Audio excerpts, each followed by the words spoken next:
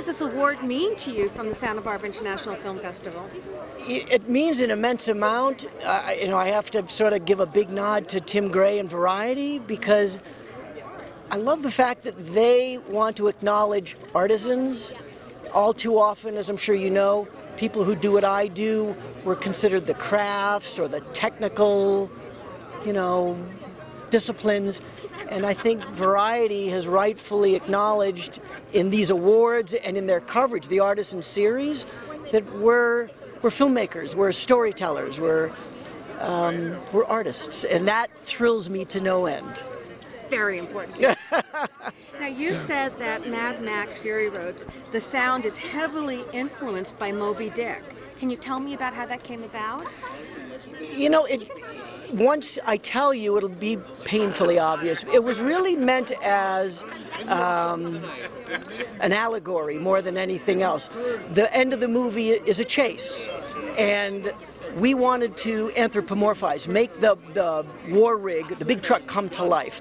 And I saw Morton Joe shooting harpoons into something that I wanted to turn into a creature. So I thought, wait a minute, great white whale, Ahab, Herman Melville, it's Moby Dick.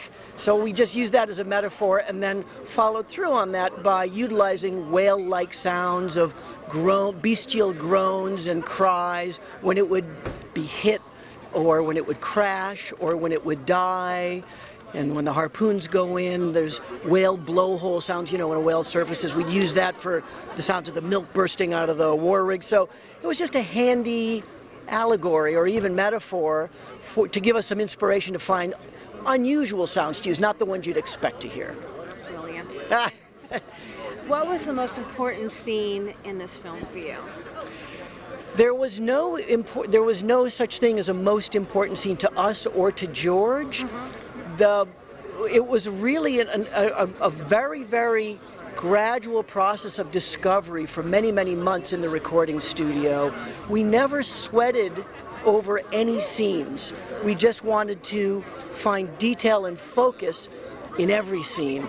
And so it was a process of refinement, much like a furniture maker starts with a very fine grit sandpaper and, sands down the finish. You go from a 200 grit to a 100 grit to a 50 to a 10 to a 1.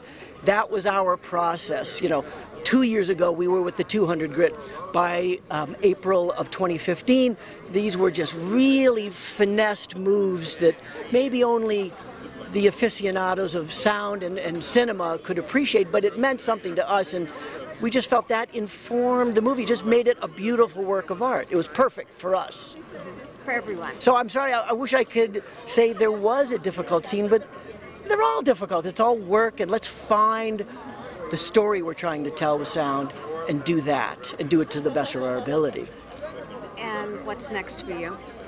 I just finished a Warner Brothers film called The Accountant, an extraordinary thriller, spy thriller with Ben Affleck and J.K. Simmons and Anna Kendrick, directed by Gavin O'Connor, a dear old friend and an amazing director, a real collaborator.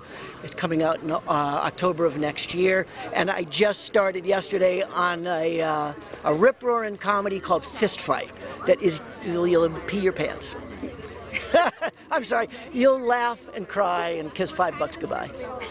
Thank you so much. My pleasure. Congratulations. Thank you very much. Well deserved. Thank you. It's a thrill to be here. Thank you all for having me.